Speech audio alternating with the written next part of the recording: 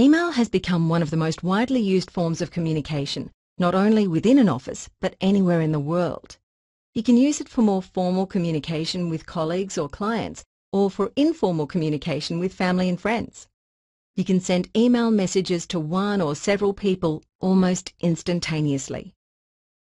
You can create a new email message by clicking the New Email button in the New group on the Home tab. The new message template consists of three main elements: address fields, a subject field, and a message pane. In the address fields, you can specify the email addresses of the recipients. Recipients are those people you want to send an email to. The To and CC address fields are part of the new message template by default. Select each field to find out more about it. In the To field, you can add the primary recipients of the message.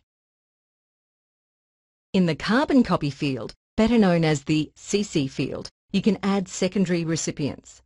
These recipients will receive a copy of the email message, and they can view and respond to the other recipients specified in the To and CC fields. You can add the blind carbon copy or BCC address field to the message template in order to add private recipients to a message. You can add the BCC field to the new message template by clicking the BCC button on the Options tab of the ribbon. Every new message template will then contain the BCC field. Recipients you add to the BCC field will receive the email message, and they can note the names or addresses of recipients you added to the To and CC fields. However, the contents of the BCC field are not visible to other recipients in the To, CC or BCC fields. You can remove the BCC field by clicking the BCC button again. You need to specify at least one email address in any of the address fields before you can send a message. You can add recipients quickly by typing their email addresses directly in a field. You can do this for email addresses that are not in your lists of contacts. If the recipients are listed in your Outlook address book, you can simply type the contact's name and Outlook will recognize the email address. Valid email addresses are underlined in the address fields. The Check Names feature is useful when you manually type in parts of a recipient's name. It provides the full details from Outlook's address books or other contact lists and helps to correct any mistyped recipients from address books. Outlook 2010 also includes an auto-complete feature, which is enabled by default. It displays suggested contact names or addresses as you start typing, based on previously typed names or addresses. You can then select the contact you want from the list available. Outlook 2010's autocomplete feature automatically inserts semicolons as delimiters when you enter more than one address. However, should you enter a new address manually, you will need to add the semicolon. Another way to add recipients is by clicking the To or CC buttons to open the Outlook address book. This method is useful if you want to add several recipients or for contacts you don't use often. If you have an Exchange server email account, the address book for the global address list displays. It lists all the names and email addresses of everyone who has a mailbox on the mail server. You can scroll through the list to locate contacts, or if you have an extensive address book, it's more efficient to search for particular contacts using the search field. Once you locate the contact you want, you can select the contact in the list and then specify whether the contact will be a primary, secondary or private recipient. If you add any recipients to the BCC address field in this dialog box, the field will only be added to this message, not to all messages. When you return to the message, the recipients you've specified display in the relevant address fields. What does the BCC field allow you to do? After addressing an email message, you can provide a subject line and the main body of the message. In the subject field, you can type a brief one-line summary describing the content of the email. This makes it easy for the recipients to identify the purpose of the message and to sort their messages by subject matter. In the message field, you can compose your email message. You could also choose to do so before entering the recipients and the subject. Outlook 2010 provides an automatic spell checker which identifies spelling errors in the body of the message. As you type, Outlook underlines potential spelling errors in red.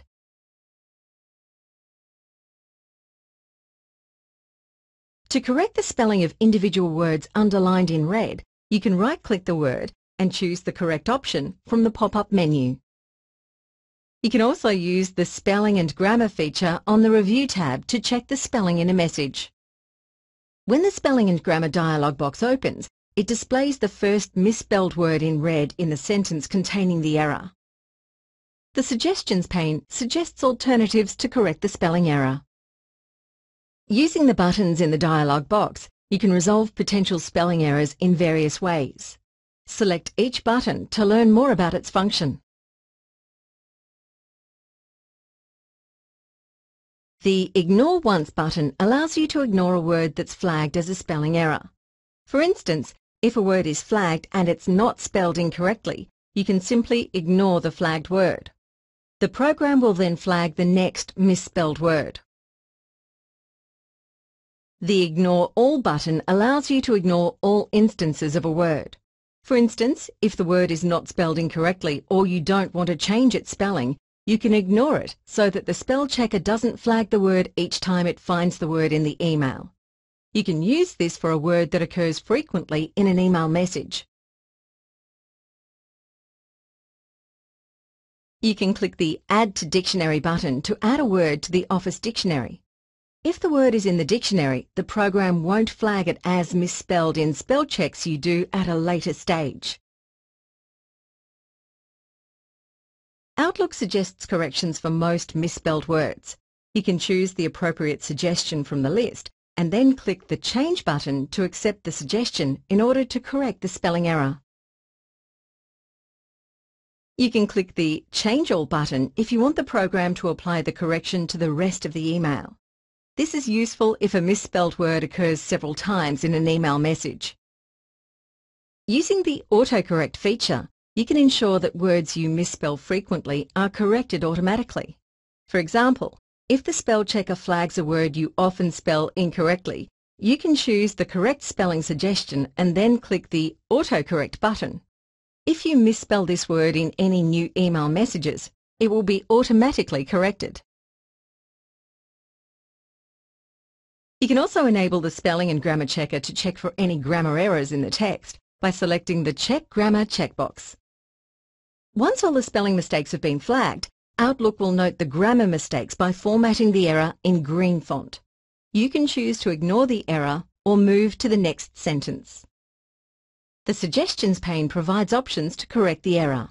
You can accept a suggestion by clicking Change. Or you can first click Explain to find out why it's listed a grammar error. After you've resolved all misspelled words and grammar errors, the dialog box informs you that the spelling and grammar check is complete. You can configure how the spell checker works by first accessing the Outlook options from Backstage View. You can click the Spelling and Autocorrect button on the Mail tab of the Outlook Options dialog box to do this. In the Proofing section of the Editor Options dialog box, you can specify which errors the spell checker should flag or ignore. You can also choose to recheck your email from scratch so that errors that you chose to ignore when first running the spell checker will be flagged again.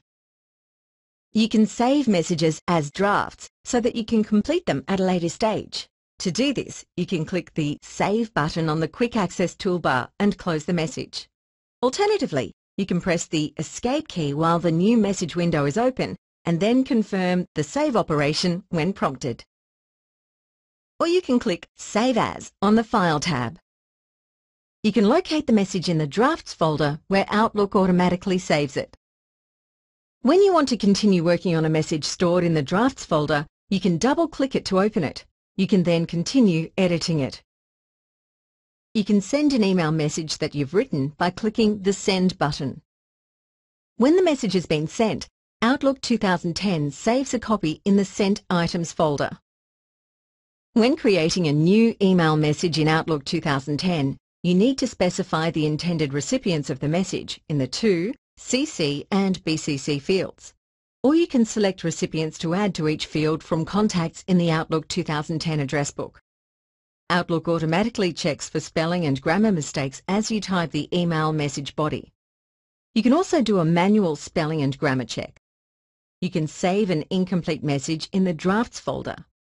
Once a message is sent, it's automatically saved in the Sent Items folder.